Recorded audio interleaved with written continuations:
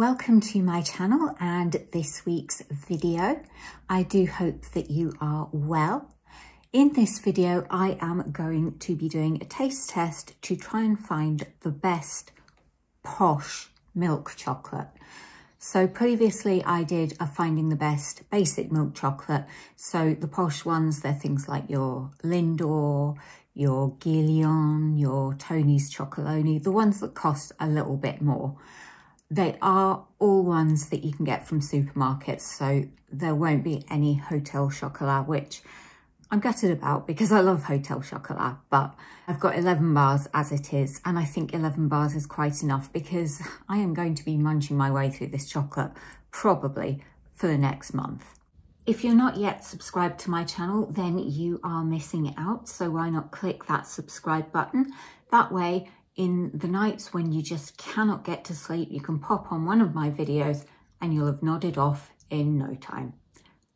Right, let's get into the Posh milk chocolate. So I've divided the chocolate up into a stack of branded and supermarket own brands.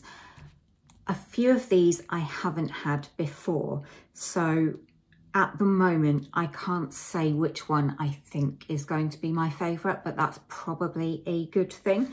So I've got 5 branded bars and 4 unbranded bars. So I will start with the branded and alternate them and let you know at the end which one I think is best. I'm going to go in with Tony's Chocolonely first. This isn't one that I've had before. It's a really thick bar. It's one of these ones where the pieces are all higgledy-piggledy, and these really annoy me. I like a row that I can just break off. I'll just get this corner if I can. So that is what it is looking like. I can tell you now, it does smell very rich.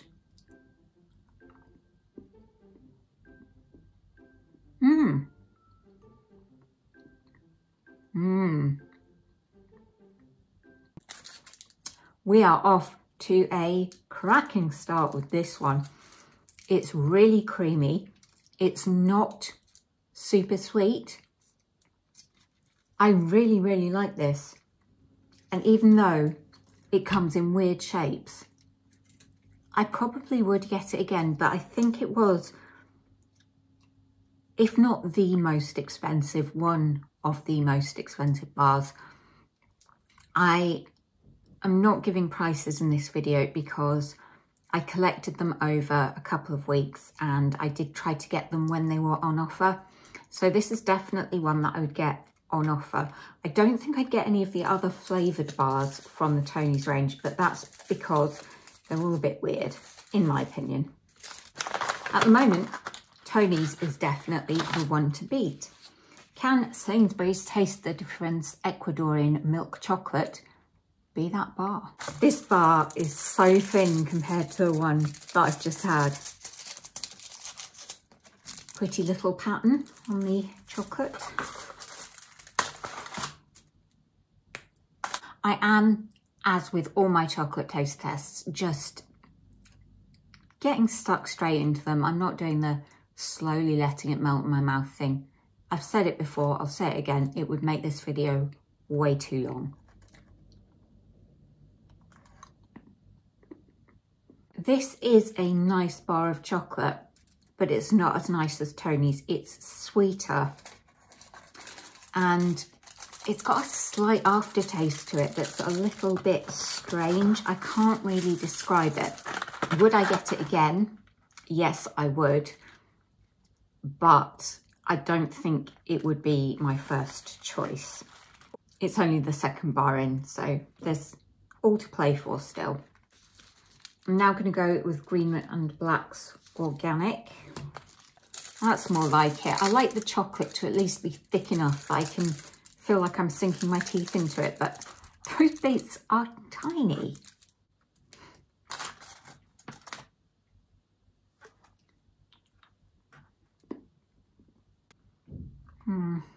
I'm really surprised by this, and not in a good way.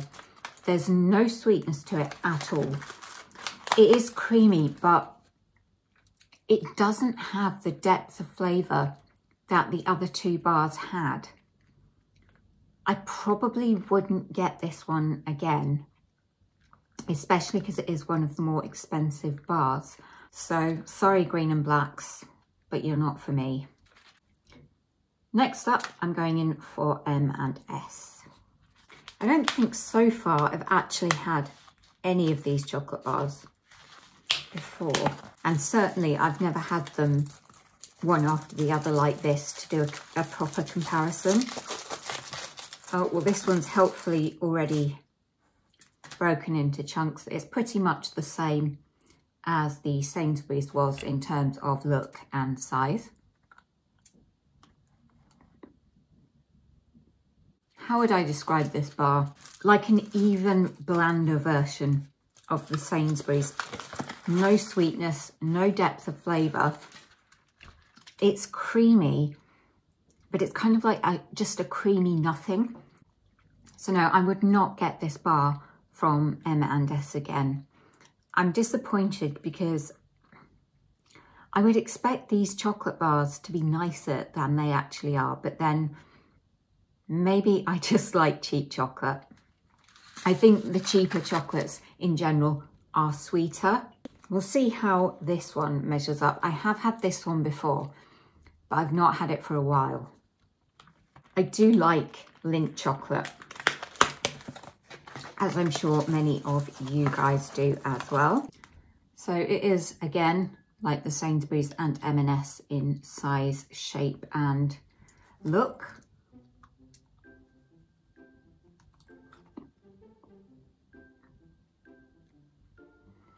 Lindt know how to do chocolate. This bar is absolutely incredible. It's not sweet, it's rich, it's creamy, it's delicious. It tastes exactly the way I would want a higher end chocolate bar to taste. I think this one is knocking Tony's off first place. Let's see how Morrison's get on. This is a darker looking milk chocolate. And it's gone for sort of the, it seems to be the bog standard look for this kind of chocolate bar. Much, much more bitter than any of the other bars so far. When I saw the colour of the chocolate bar, I did think that it was going to be, let's compare it to Lindt. I did think it was going to be more bitter. It's not bitter in a dark chocolate kind of way, but it is a much more intense flavour than I like in my milk chocolate. Creamy. The aftertaste is creamy, but the actual chocolate itself just has such a strong taste that you don't get the creaminess while you're actually eating it. I wouldn't get this bar again, but I don't hate it. I haven't disliked any of them, which is quite good actually, because in my previous basic chocolate tests, there have been bars that have been absolutely horrible, but I've still got 3 to go. So I'm going in with the Scottish brand Mackey's. I think this is available all over the UK, and if it isn't, it should be. I've had this bar quite a lot. I do like the design on these. It's spelled Mackey's down each side, and then you've got the little cow in the middle. So I'm going to go for the cow. I think it's kind of cute.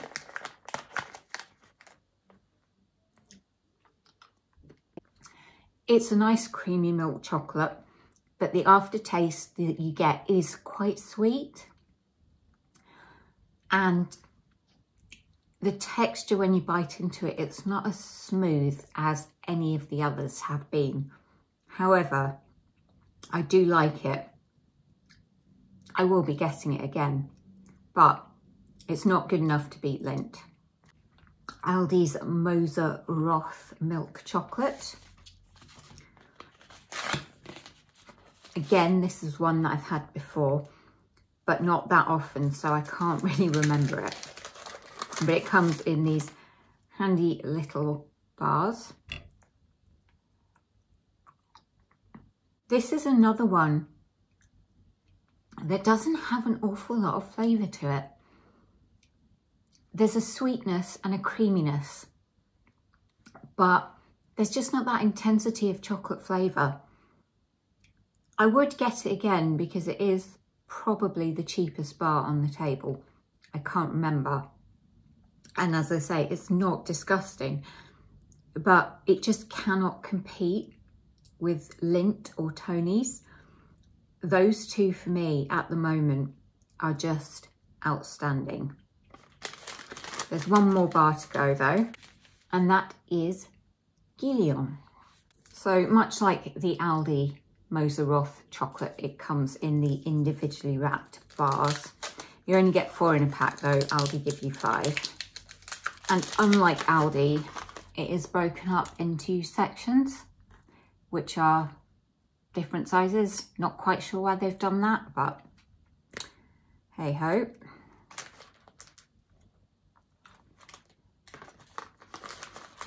So Guillaume is Belgian and Lindt is Swiss, just in case you didn't know. Both countries very renowned for producing excellent quality chocolate.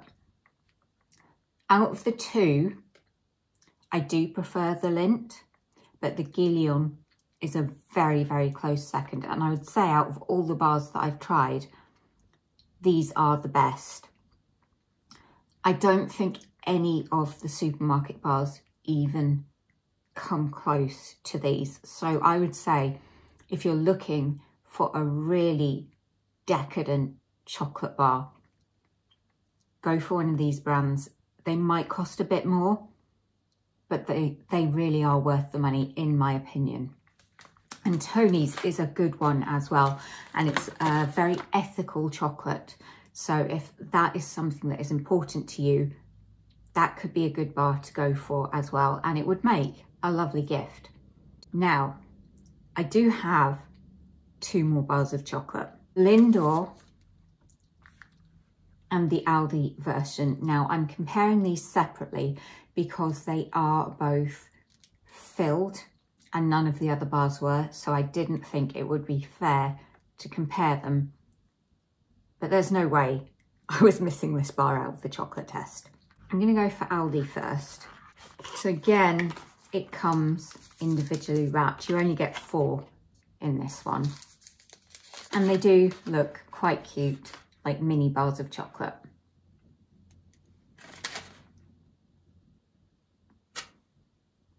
The filling is lovely and smooth. And there's a good texture contrast between that and the hard outer shell. It's creamy and it's not overly sweet. I really like this. Let's compare it to the big guns. I do like Lindor, but I can't eat a lot of it because I do find it makes me feel quite sick quite quickly, and I think that is because it's just so rich. I should probably actually taste it before I start commenting on it. So, comes in squares. I can already smell the very distinctive Lindor scent.